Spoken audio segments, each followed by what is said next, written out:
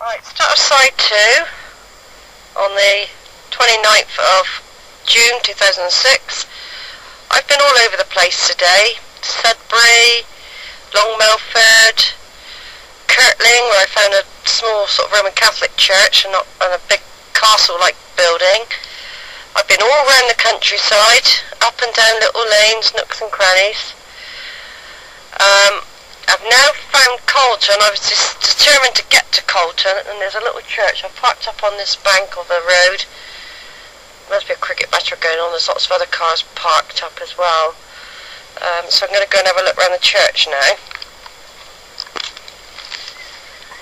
Right, what's this church called, I wonder?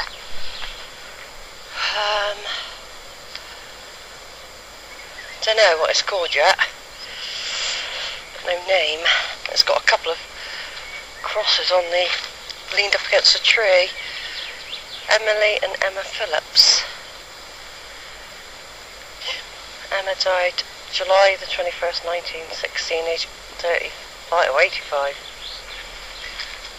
And the other one died, she was 22, in 1897. So far, there's no name for the church, but it is at Carlton, near Borough Green, near Brinkley. I managed to find it. Looks very, very very forgotten and sad, to be quite honest. Just having a look for a few names. Christopher Mark Cole, died 2002, age 22. He's got a picture of a golfer on the grave.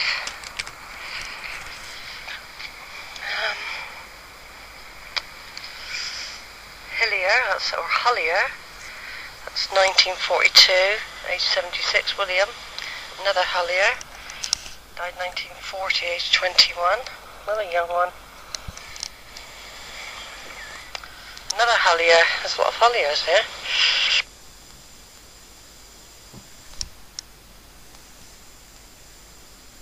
Right, hold on a moment. Norden, who died in 1973, age 62, another Hullier. Frederick, passed away 1989, age 73. So, another one, Hilda Hullier, 1991, age 76. Walter George, died 1973, age 60. And Dorothy May, who died 1968, age 29. So there's a few of them. Obviously a lot of graves have been uprooted. I haven't got proper shoes on for going through brambles. There is one with a leaning cross. There's lots scattered in and out of brambles. Like I say, I haven't got me walking shoes on. So if there are any of ours in here,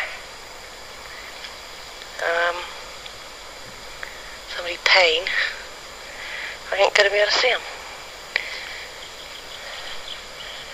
Like I said, they've had a massive clean-up job in here. It's a pity I can't get a picture of it. It's got two rusty old bells. The fact that it didn't even have a name sometimes sums up a church. A little portray with a black door and leaded windows. Doubt if it'll be open. Oh, the porch is open. Oh yes, it is open. St. Peter's Church, Carlton. Smells very musky. Ah, yeah, it is open.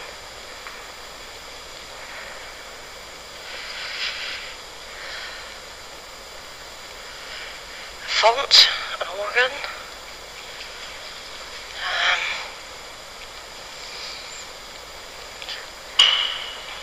Smells very unused. The church is apparently unrestored, although rendered. The nave and chancel are 14th and 15th century. The font is also 15th century and has two shields with symbols of the resurrection.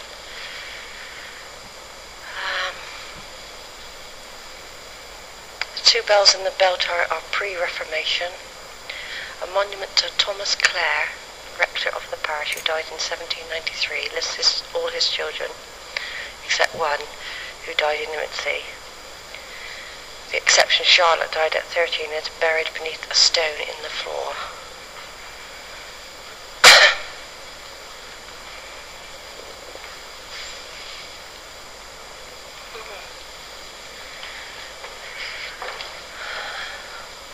Doesn't look like it's used very much. It's in a very poor state.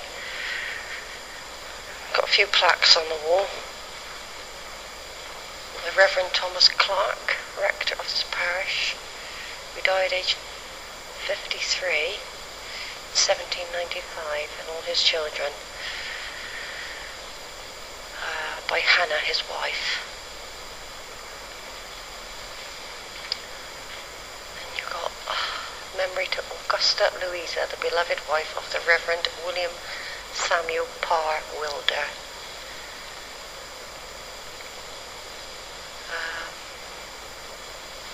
Died in 1861, age 66.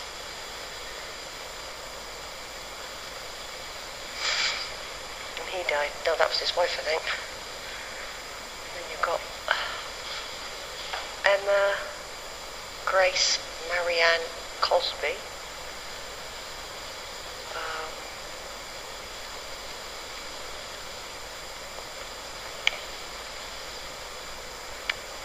Plaque to her.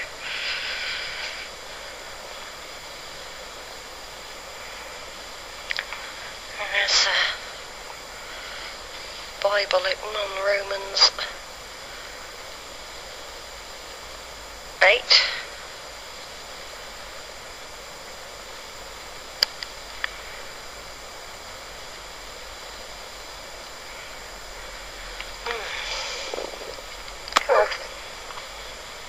Just come out from the church and there's a stone with an oak, somebody oak on it. I'm sure there was oaks that came, family oaks. Could be Maria, I'm not sure on it.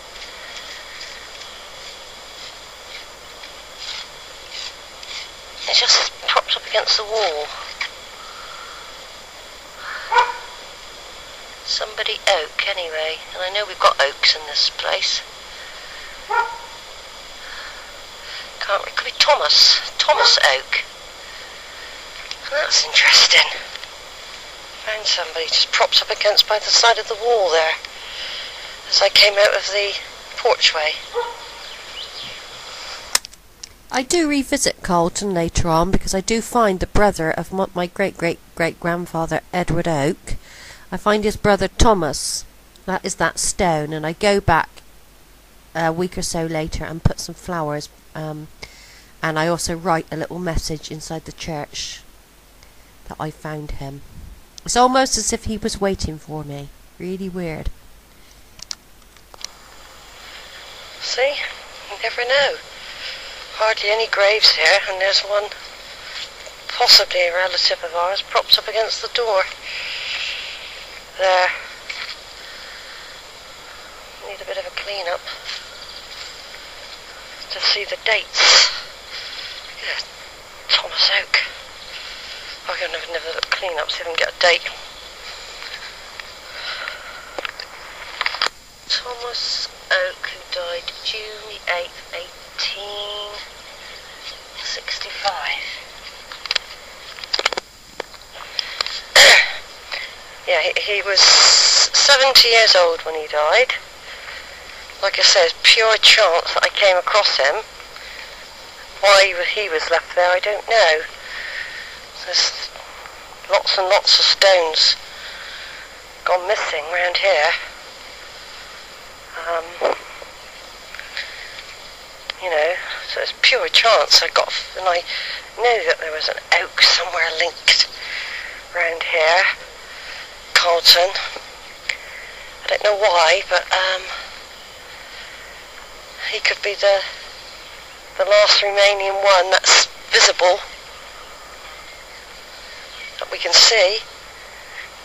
And it's just by chance I just decided to look at that stone. Just leaning up against the side there, and it wasn't really readable, but I spotted the oak, which often stands out because the O often does stand out, and I cleaned it up, and there's Thomas Oak there. Of course, another thing, I've got on disc the Suffolk Burial Index, which gives details of 1.2 million burials from 1538 to 1900 from the Suffolk Family History Society.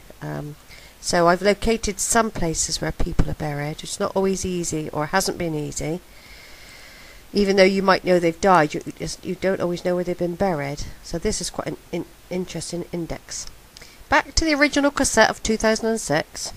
Today I have come across 3 names: a mason, a hassle, and an oak. The 3 names I've been looking for, and I found 3. Didn't find a Brooks, but like I said, this sad little church, to be quite honest. Perhaps people don't bother coming here anymore. Don't even, you can tell how bad it's looked after, because there's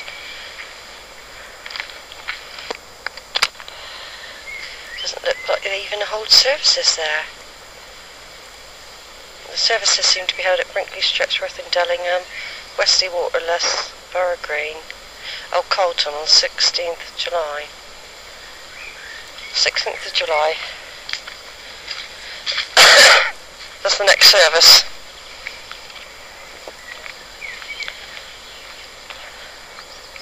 But it's obviously not really looked after much.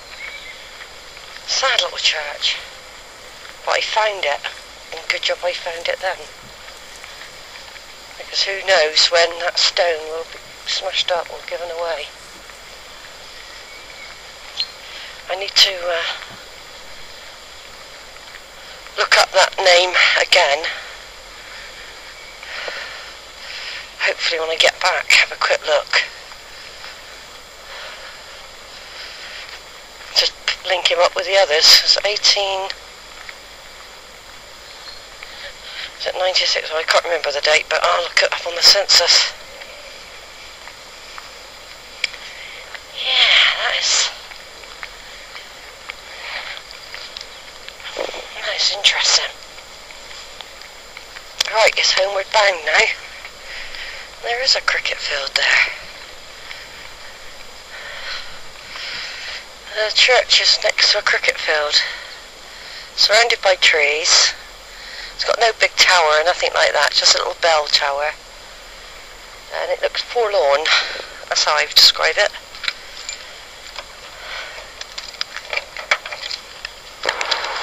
To get to Carlton, you go through Dellingham and Brinkley. Carry on through Brinkley and you come to signpost to Carlton. Because I've been going all over the place trying to find it. I'm quite enjoying just driving around the countryside.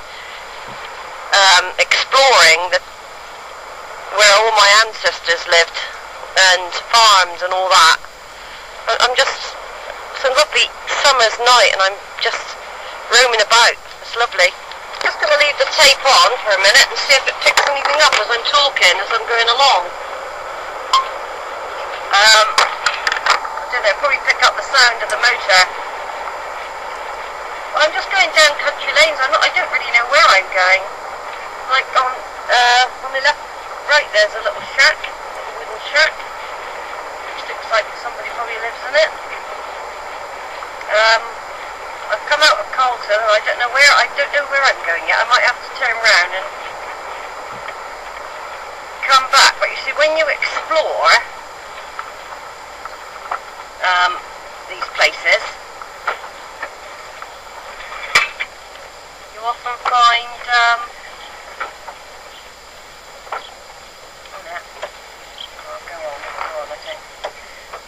Right, I was going to turn off then. round, I mean. I might turn round here. It's just a bit dodgy to turn round.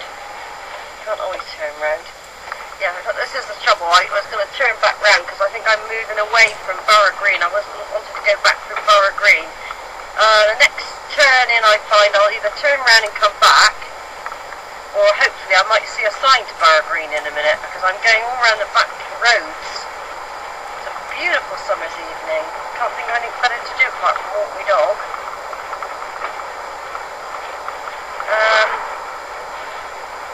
You know, there's lots of little villages everywhere about. Glad I ate that chicken this morning. I ate a whole chicken. There's a jogger coming along now. Or going ahead of me. Then there's a sign to Western Colville, Western Green. I should have turned there, but I'm going to go up a little bit further because something just tells me that there might be a sign for Borough Green in a minute. There's a couple of joggers out.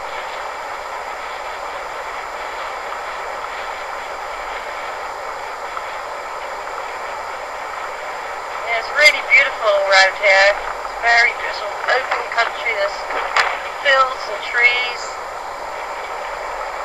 There's miles and miles of English countryside.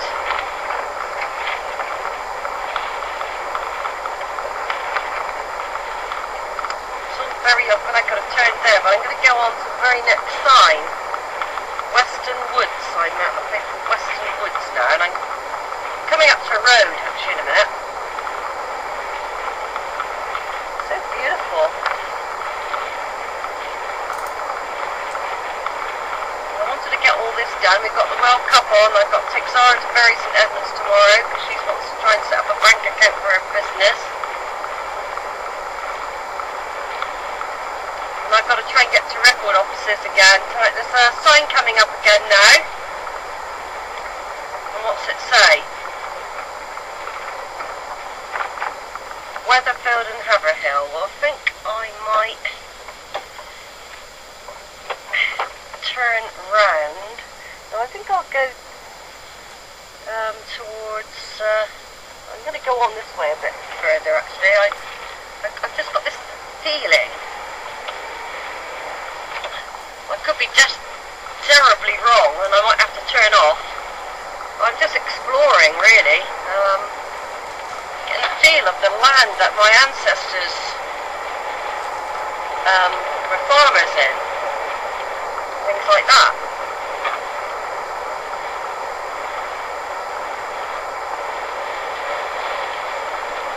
There's a big warehouse out here full of big trucks right in the middle of nowhere. Car coming up probably about 100 miles an hour. There's a big barn thing there, Jelly Warehouse it's called. It's black, right in the middle of the beautiful countryside.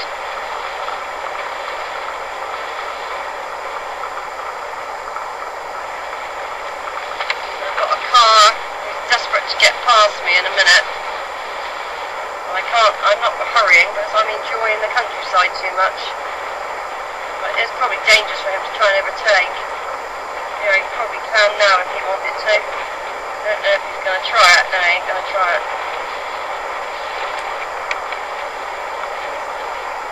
That's the trouble when you get in these country lanes.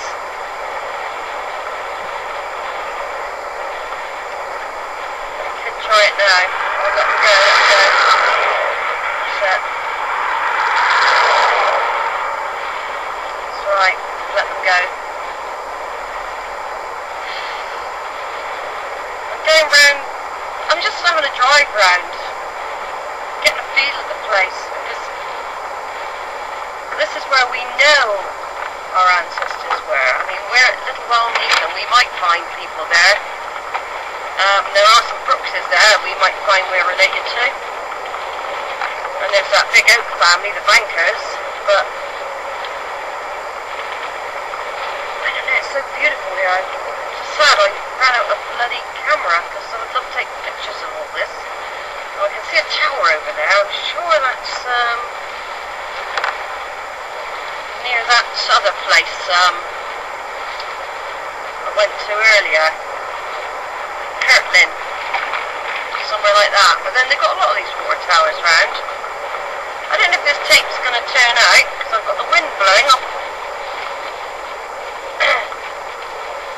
So this is just Sheila out and about in the Cambridgeshire, Suffolkshire counties, exploring the countryside while she's got the opportunity.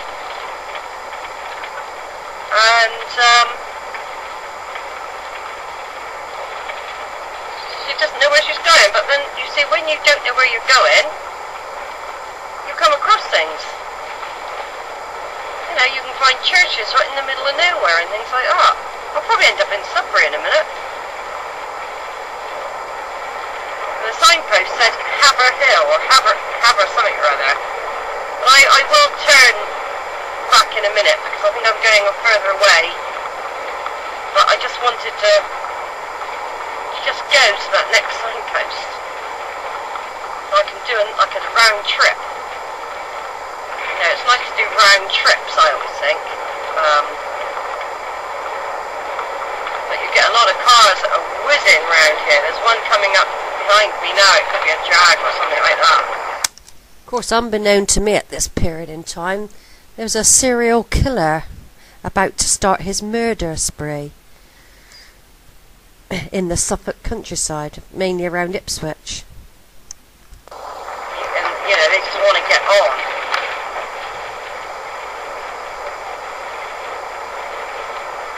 I should let them by a minute. I don't know where we're coming up to now. We're coming into a village. Don't know what this place is, but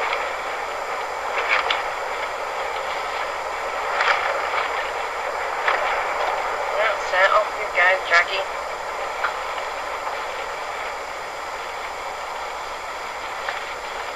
Let's have a look what it says on the signpost. Haver Hill, West Rutland.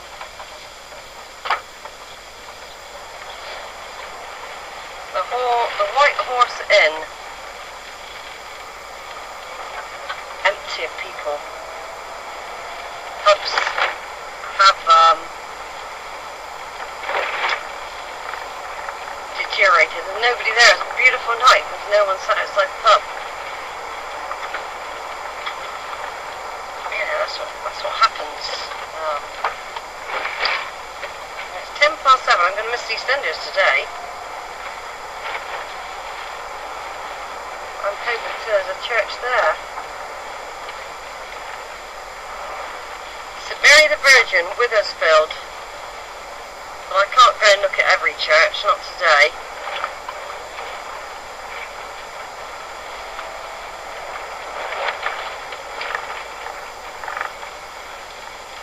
Newmarket, 12 miles. I'll go towards that way. Withersfield, this place is called.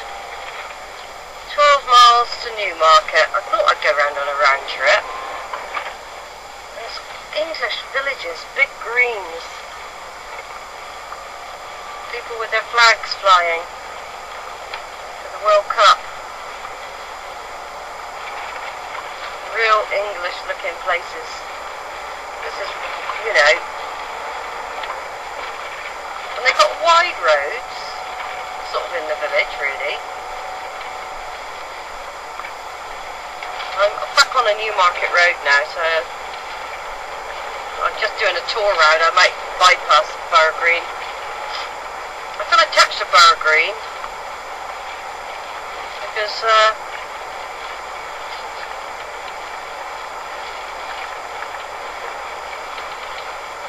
that is where Edward Oak, Stephen Oak, my great-great-grandfathers going back, are buried. I know they're buried there. Dullingham, we haven't exactly identified anybody in the graves, although we know people are buried there, but, you know, the graves have been long removed. You know, there must be other people. I mean, Stephen Oak, Edward Oak might be buried on a plot of other oaks, because there's all the William Oaks.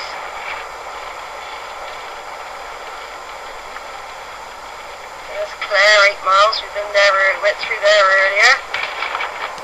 We're just doing a little tour.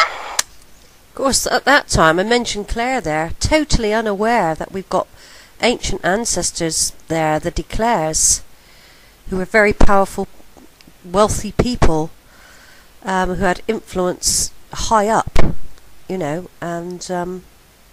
yeah, so as I'm rambling along there, mentioning Claire, but since then I've discovered a lot, and that will come on later discs. Back to 2006.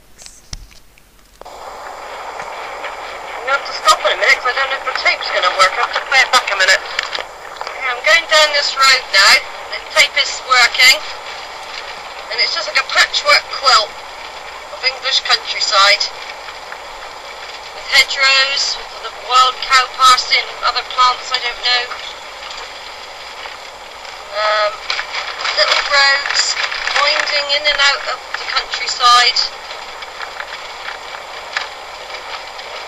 I'm doing this for my family, as well. My family, my grandchildren, my sisters, my mum who's passed away. They're all with me while I'm on this journey. Because I know, as far as I know, and over 100 years, I doubt if anybody's done this.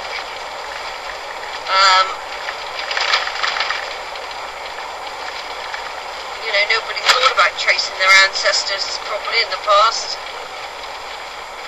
I've been given this opportunity to go out in my van on a beautiful summer's day and explore this beautiful, beautiful countryside.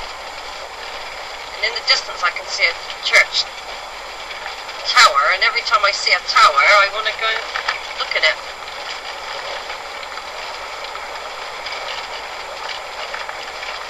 What I mean. There's a car up behind me again.